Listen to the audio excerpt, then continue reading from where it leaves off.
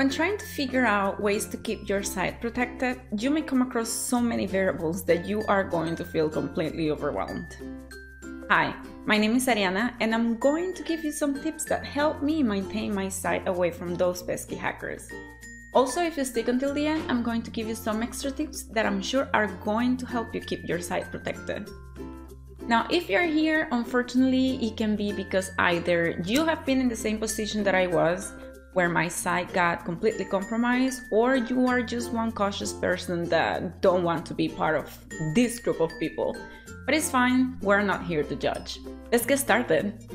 So after the incident that I had with my personal blog, I took some steps that I was making sure to perform continuously just to make sure that my site was protected against any brute force attack. So firstly, you need to get into your WordPress every single day just to make sure that it's updated to the latest version, as well as any plugins, themes, or anything else that you have installed. This will ensure that your site is less likely to become vulnerable and it won't allow any attacker to exploit or damage your website.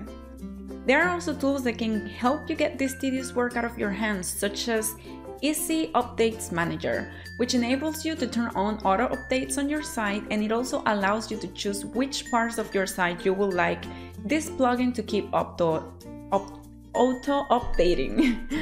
Also, don't forget to uninstall themes or plugins that you hardly ever use or that you know are outdated for quite some time, and just install what you know is highly reviewed and just proven to be safe. Backups, guys, this one was really difficult for me to understand and to do all the time, and trust me, it cost me a great deal, like my time, because I had to set up everything from scratch after my site got attacked. Now, there are several ways that you can get this done on your WordPress site. One will be manually. This you can do via the cPanel. It doesn't sound as much fun, and I would really recommend this one to people who have more experience on the website backends. But I'm pretty sure that, your host provider can help you with any questions that you may have. The second option will be the automatic backup with your hosting site. This sounds a little bit similar to the manual backup, but the only difference is that it does it automatically for you. And lastly, there are plugins. Plugins are your best friends, guys. WordPress is full of this. Now, there is one called Updraft Plus that offers you a solution for free that has everything that you need, plus some extras if you decide to go for the paid or premium version. Make sure that your website or your WordPress site has HTTPS enabled, which is a protocol used to provide security over the internet using SSL certificates, and this will allow for the encryption of very sensitive information while providing that additional level of security.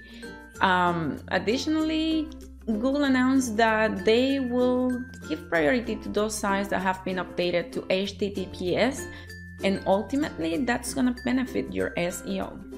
Passwords should be complex and random. They need to contain uppercases, lowercases, and special characters, and it's best for them to be between 10 to 16 characters long. Now, I know how difficult it is to remember every single complex and random password that you have for everything. I came across one password and it is amazing. It allows you, like, if you're creating a new account, it allows for it to give you a randomly generated password, and it's gonna save everything into a vault that no one can have access to it, just you with a master password.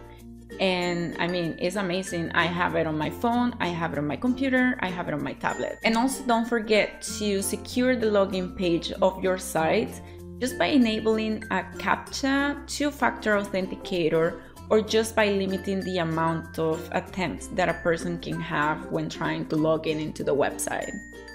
change your default login and password, please.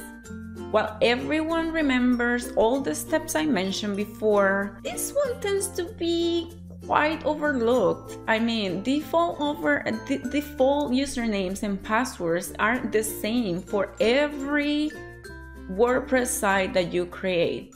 The username is literally admin, and then the password, I don't know, 1 to 6. Guys, that is completely 2016 and 2018, and we literally need to break that rule. So just make sure that as soon as you have everything set up, you change the username for something other than admin and use a random, generated password, randomly generated password, just like I mentioned, like a couple of minutes before. I talk a lot, but if you stuck until here, as I promised, I'm gonna give you those extra tips. When you're gonna decide for a host provider, you need to go for the reputable one and not just for the cheap one. This is a mistake I made, and it cost me being in a company that had a security breach, and my site got completely compromised. The point that whenever you try to access my site, it will just redirect you to any random website that was completely full of spam.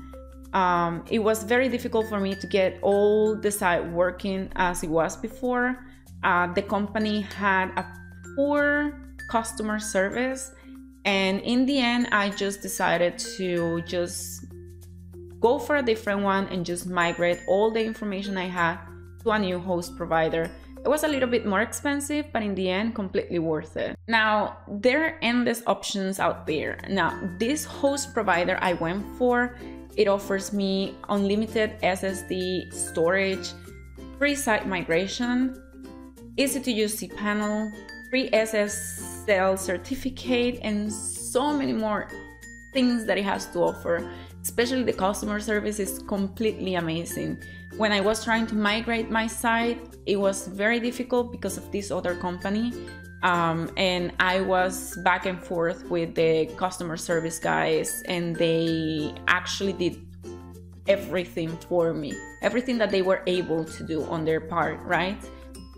They were extremely helpful, extremely friendly, and I mean, they were just amazing. It is obvious that I'm going to be talking about this one, but I have met a fair share of people that decided to go for a null theme because it was free, and they ended up having security incidents, to say the least. Not only it will put your site at risk by inviting attackers that put any kind of malicious codes inside the theme, but it can get you into some real legal issues if the actual owner finds out about this. And to mention other issues, I mean, you are not gonna be able to get any updates.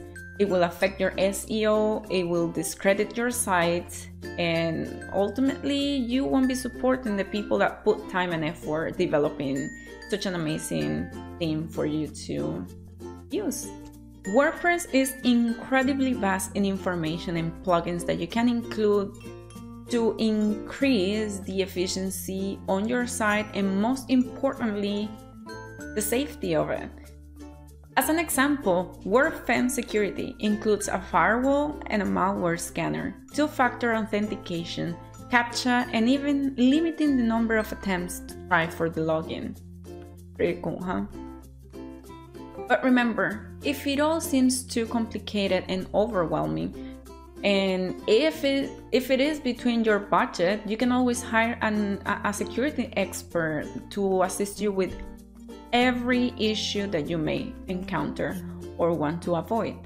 Someone or a team which is dedicated to the security of your website, informed on the latest technology or threats, and someone that can continuously offer you technical support. This will ensure that you have the best protection and assistance when it's needed.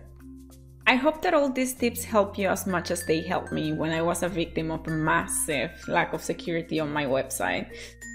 Now, do you have any other tips that help you keep your WordPress site safe? Share in the comments below. I would really love to hear from your experiences. Thank you so much for watching, and I'll see you next time.